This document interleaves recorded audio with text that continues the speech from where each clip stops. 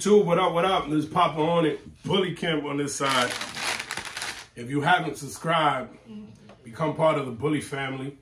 Like if you like my content, share if you think what I'm putting out there is knowledgeable for anybody out there in the bully game or anybody who just loves dogs and has pets in general and wants to learn new things. Today we're going to be talking a serious topic. Watch to the end. We're going to be talking about a huge issue in a lot of different breeds of dogs, but also in the bully community. Like my little boy right here. In the bully community is also a big issue due to the fact that a lot of bully breeders do not tell people that are buying their dogs certain things that is going on with their animals. So that being said, let's get started on the topic. The puppies are doing great, by the way. Lola's being a great mother, keeping them clean. I'm just doing a little help out, just making sure that it's fully clean. But for the most part, she's doing everything. She's a great mommy. Good girl, Lola. All right, so what I would ignore my pink, purple, and blue book. All right. But I write everything down because I want to be able to give you guys accurate information, and I really want to help. I don't just want to talk crazy. Like, I want to talk stuff with facts. So today's topic is on soft palate syndrome or disorder. Soft palate disorder. I think that's more the correct term.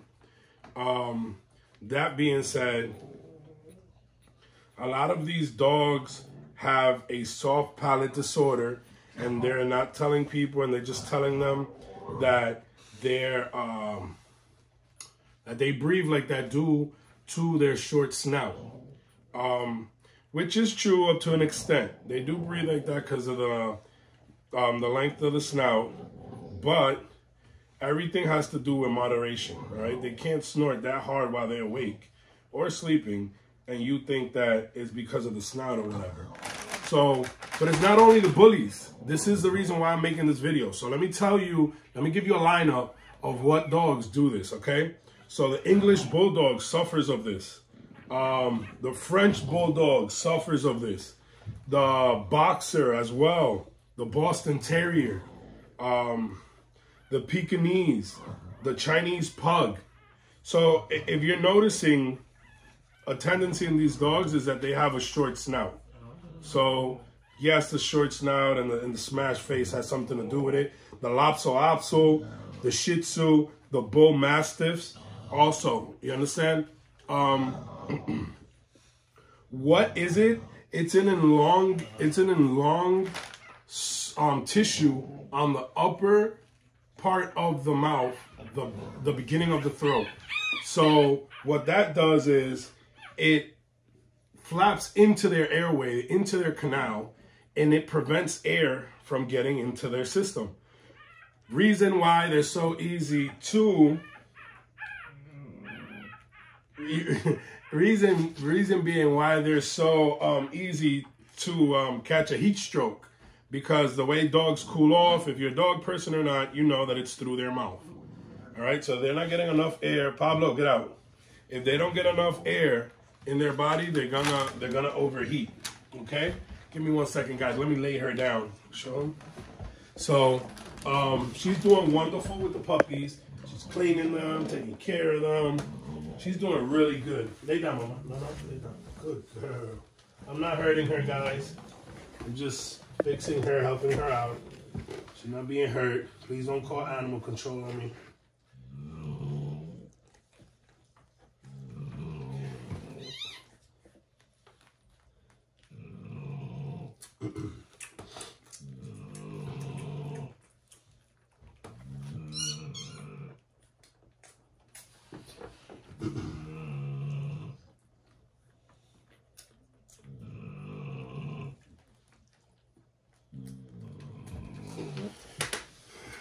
right. So that's her doing her thing. She's doing a great job. I look like shit. I haven't slept more than like an hour and a half at a time, so I'm done. So let me show you a picture real quick. I'm about to post it up right about now. So this is what it looks like when what I'm talking about, the access skin into their tissue, the access tissue into their airway. There's ways at the time that it's happening for you to help them out, but it's just so frustrating. You could put your hands in their mouth, push up on the tissue. They're gonna bite you because you're putting their hand deep into their mouth. So it's a whole issue. That being said, you could also grab like a bottle of water and like push like all the water into their mouth, and that is gonna push the palate back up. And then they're gonna choke a little, throw up, but it's gonna move it out of the way, and then they're gonna get air into their system. I'm not a vet, all right? This is out of experience that I'm saying these things. How do you know if your dog has this and it's not just that he has, let's suppose a smashed muzzle and all this other stuff? The noisy breathing, especially when inhaling, like that, like when you hear that, that's that skin that's flapping in their mouth.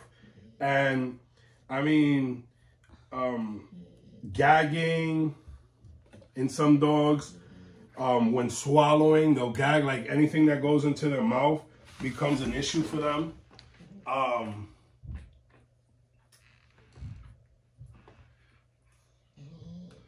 So, sorry guys, when you're feeding your puppies, always got to pay attention that milk is not coming out of their nose, because you don't want them to inhale milk and for it to go into their lungs. So also, their level of oxygen depletes a lot because it's blocking it. So when they have like one of these episodes that you think it's a heat stroke, their lips, their gums and their tongue turn purple or bluish, and it's still a lack of oxygen. All of this is from the soft palate disorder, okay? And it's easy to overheat, and that is the biggest issue with these dogs. And they tell you that they overheat because of the short snout and this and that, which is up to a certain extent. It's true. But if your dog runs from here to there and then he's done or she's done, that's a sign that something is intervening with their oxygen intake. There's really no short-term fix other than not taking your dog out, not letting him see new people. When they get excited, their throat swells up and everything. It's an unhappy dog.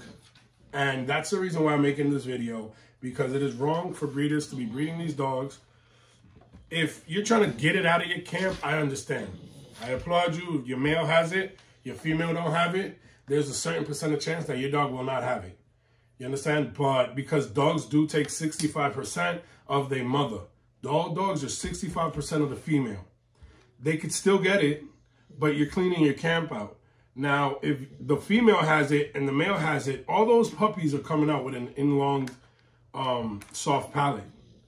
And you're going to sell this dog to maybe, let's suppose, a breeder that's starting, and now he got to spend $2,500, $3,000, up to $4,000 that he wasn't counting on or she wasn't counting on spending. The same thing could happen to a person that buys a dog for a pet. A lot of people like these bullies as pets. They don't need to be running them around. They don't need to be crazy on top of these dogs or crazy exercise. So they're great home pets. You understand? So now you have a person that on top of the vet visits, the vaccinations, and all the food, now you just add another $3,000 that they probably don't have because they're not getting it from the dog. They're not breeding these dogs. So that being said, you have a long-term fix. What's your long-term fix? Is surgery. The only thing you can do is surgery. Look how cute they look, by the way. They look awesome. Look how cute they look. So, surgery, they will cut the excess skin and then sew it up so it won't intervene with the air canal. I'm gonna put up a video right about now.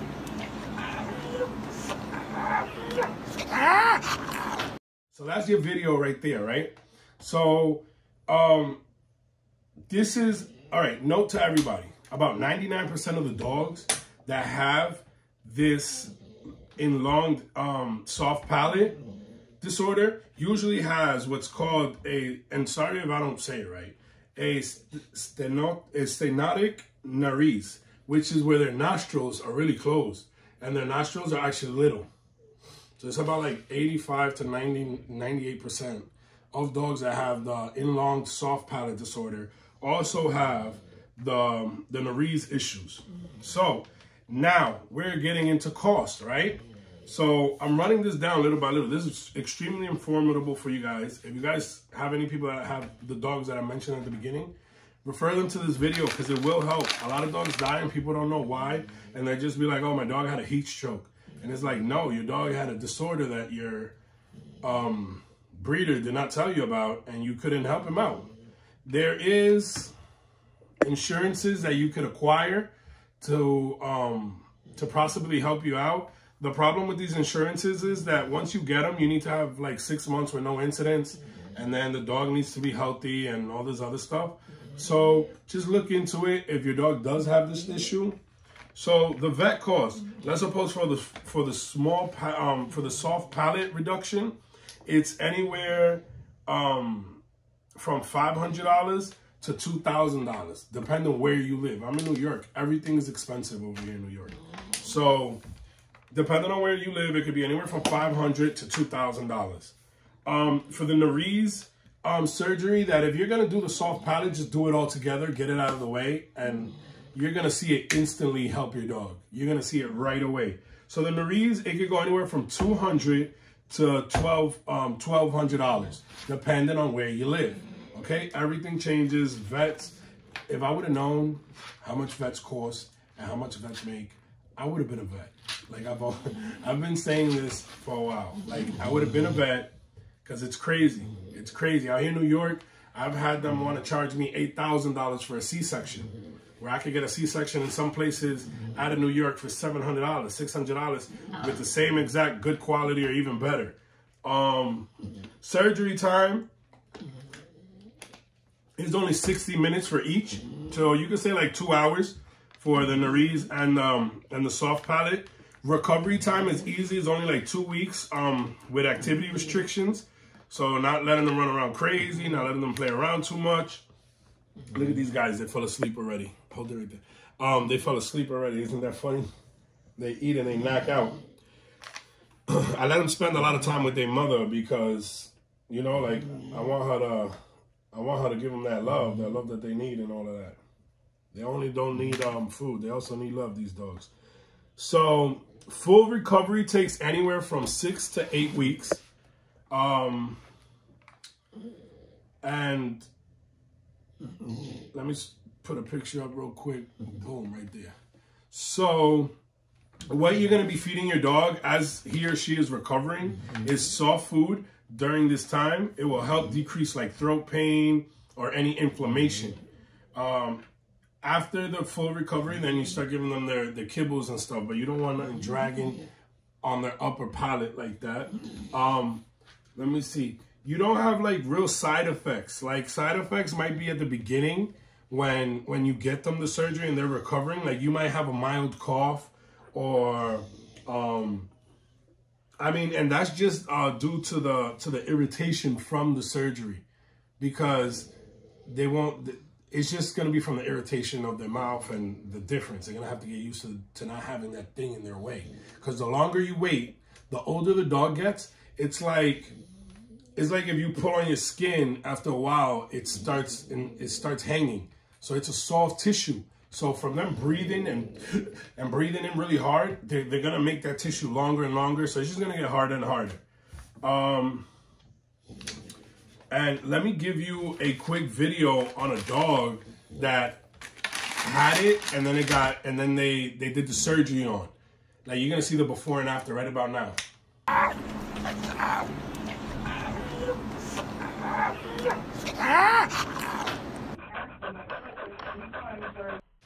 So that's crazy, right? Like, you can hear it. I mean, he still snorts, short snout, but it's not crazy. The whole house ain't shivering. Like, they try to trick you and tell you that the whole house is supposed to tremble because he has a short snout. That's not the case. And I hope this video could help you out. Dogs are going to be in the market in a few weeks. I don't know which ones I'm going to sell. I don't know when I'm going to start taking deposits. I want to let them get bigger. They're really healthy. They're really big. They already got some muscle to them. They got really short limbs, so they're not going to be really tall at all. They'll definitely be under 10 inches. What else? I mean, thank you for the support. Thank you for being on my channel. If you can, please subscribe. If you haven't, like, share. Tell people about this, man. We need to spread this word. These bully people, including myself, but excluding myself up to a certain extent, all right? Because I'm not going to sell you a dream, all right? People just want your money, and they just want to, like, get rid of you. You understand what I'm saying? I want to do this for the long run. I want to be able to sell dogs for, like, my whole life, if I could. And maybe my kids are going to like that, and maybe they'll do it, like, you know? But I'm not going to just take $4,000 or $5,000 and then give you a headache, you understand? And then you got to invest another $4,000 or $5,000. And then you got a $10,000 dog that you wasn't expecting to spend all this money on. Like, for what? You get me? So I'm always going to say the truth. Stay tuned to my channel because I'm going to have a lot of stuff that's going to be putting a lot of different people on blast. You don't like me, too bad. But I'm going to say the truth. All right? Papa on it, Bully Camp. Thank you for everything. We out.